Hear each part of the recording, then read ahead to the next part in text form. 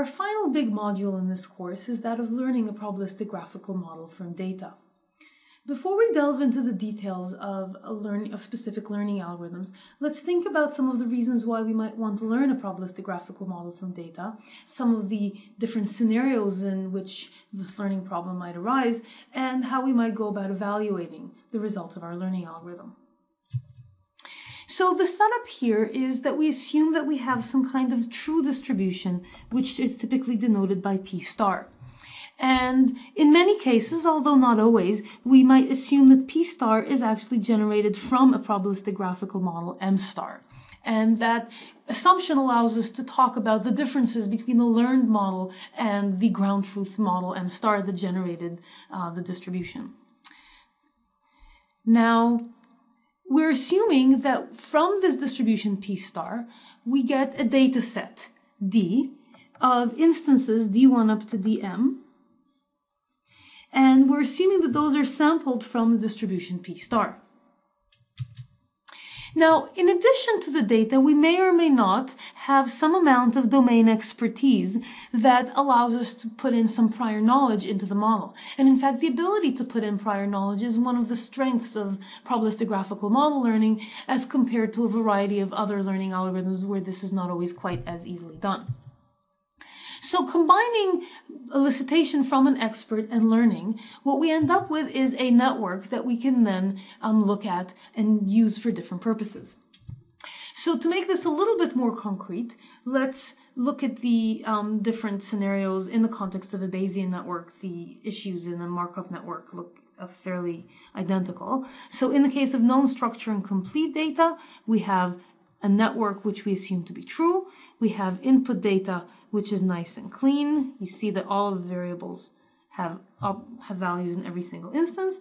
And our goal is to produce this set of CPDs for the network. In the case of unknown structure and complete data, we have the same type of data set, but notice that now the initial network has no edges in it, and we now need to infer the edge connectivity as well as the CPDs. Incomplete data arises when, notice that here we have some of the variables are not observed in the training data. And as we'll see, this can actually complicate the learning problem quite considerably. And finally, the unknown structure, incomplete data. Now, in the latent variable case, notice that we have a situation where we know about 3 of the variables, x1, x2, and y, but our final model has, in addition to x1, x2, and y, an additional latent variable h that we didn't even know about. It might have been here, but we didn't observe any of the values for it, and we didn't even know of its existence. And we want to learn a model that involves not only x1, x2, and y, but also the variable h. So now let's think about the reasons why we might want to learn a probabilistic graphical model. And the most obvious one is that we want a model that we can use in the same way that we would use one that we elicited by hand to just answer probabilistic queries, whether conditional probability queries or map queries, about new instances that we haven't seen before. Now, introducing concepts that we'll study in more detail a little bit later on, the simplest possible metric that we might envision for training a PGM is basically how probable are the instances that we've seen relative to a given model. So this metric is called training set likelihood, and it's formalized as the following.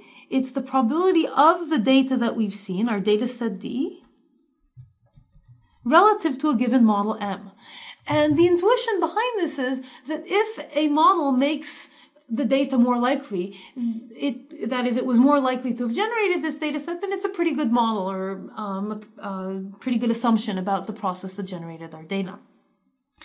And in this, just opening up this definition, this just turns into the product over instances M of the probability of the individual instances given the model, given the candidate model M.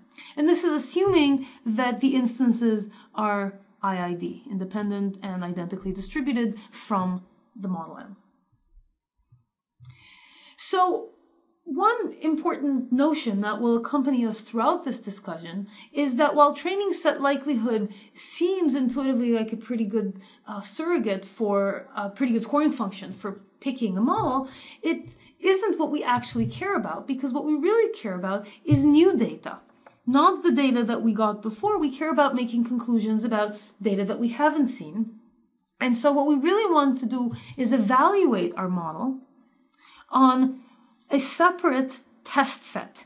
And you've all already seen the notion of test sets in the context of other learning problems, and the same idea is fundamental here in PGMs as well, is that our evaluation really should care about not the original data set D, but rather a new data set D prime, which gives us a surrogate for what's called generalization performance.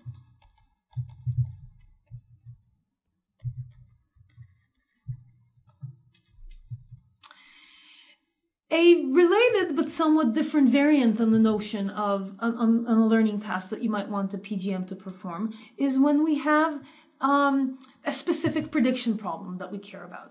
So, for example, we might, where we specifically care about predicting a particular set of target variables y from a set of observed variables x.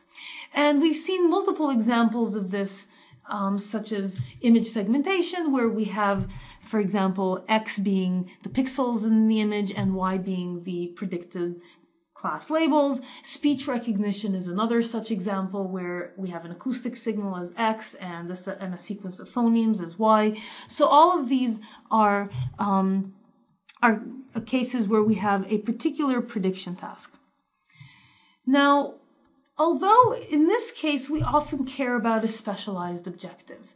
So, for example, pixel level segmentation accuracy in the context of the image segmentation, or in the context of speech recognition, we might care about the word accuracy rate.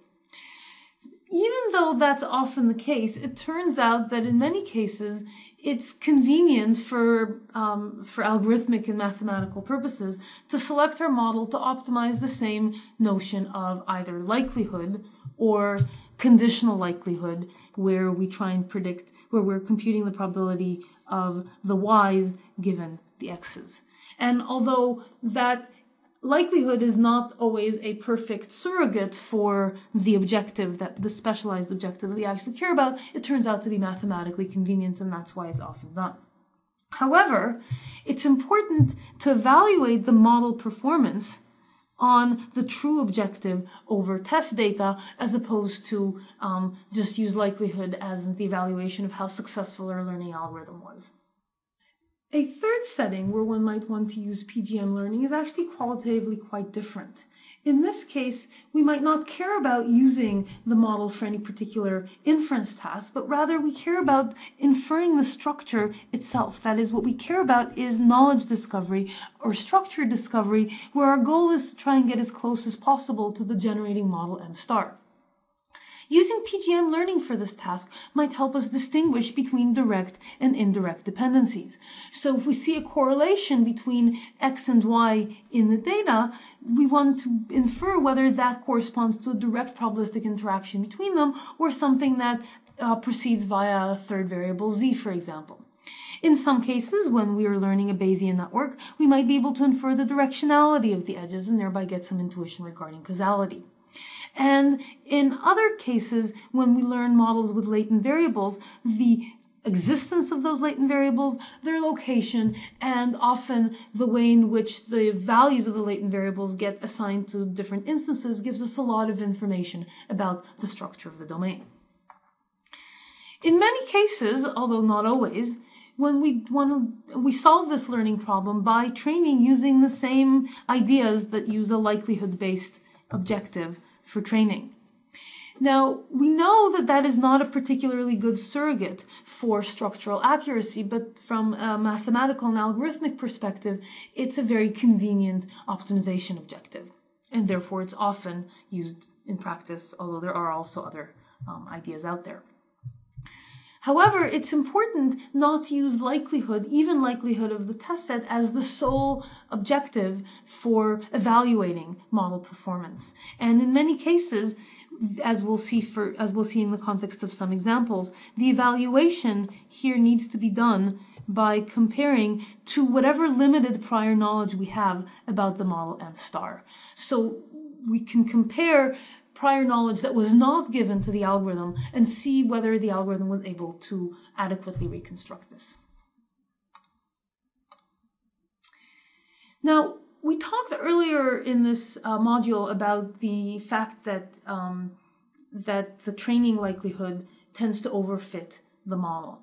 And that, in fact, is a general observation, that when you select the model M to optimize the training set likelihood, then that tends to overfit badly to statistical noise, random fluctuations that happened when we generated our training set. That happens in several different ways. It happens by overfitting at the level of parameters. So where the parameters fit random noise in the training data. And that can be avoided by the use of regularization or parameter priors over the parameters. And we'll see how that gets done. It also happens when we overfit the structure. And specifically, one can show that if we optimize the training set likelihood, then complex structures always win. That is, we would always prefer the most complicated structure that our model allows. And so if we're trying to fit structure, it's important to either bound the model complexity or penalize the model complexity so that we don't learn models that are just ridiculously complicated for no good reason. Now, all of these different choices that we talked about are called hyperparameters. So hyperparameters include things like the parameter priors or the regularization over parameters, the strength of the regularization. If we're doing complexity bounds or complexity penalties, that's another hyperparameter. All of these are things that we need to pick before we could actually apply our learning algorithm. And so how does that happen? Well, we need to figure out a way to select that. And it turns out that that decision makes a huge difference in many cases to the performance of our learning algorithm. And so how do we pick these hyperparameters? Well, one obvious choice is to pick them on the training set. A few seconds of thought ought to convince us that that is a terrible idea, because we just talked about the fact that on the training set, the optimal thing to do is to have maximum complexity. And so if we pick these hyperparameters in the training set, they're going to effectively become totally vacuous. Another obvious choice is to pick them on the test set. That turns out to be another terrible idea, because that basically makes our performance overly optimistic, because we picked these very important parameters so as to optimize performance on the test set. So training set is bad, test is bad, and so the correct strategy is to use what's called a validation set, which is a set that is separate from both our training set on the one hand and our test set on the other. A variant on this is to use what's called cross-validation on the training set, where we split the training set iteratively into a training and a validation component and use that to pick hyperparameters. And these are all concepts that you've seen before in the context of other learning algorithms, and they're equally important here. Finally, let's talk about why and when you might want to use PGM learning as opposed to a generic machine learning algorithm. PGM learning is particularly useful when what we're trying to do is make predictions not over a single output variable, such as a binary outcome, the positive class or the negative class, but rather we're trying to make predictions over structured objects. For example, labeling entire sequences, as in when we're trying to do, for example, sequence labeling in speech recognition or in natural language processing. Or when we're trying to label entire graphs, for example, in the case of image segmentation, where we have this grid of pixels and we're trying to label all of the pixels simultaneously.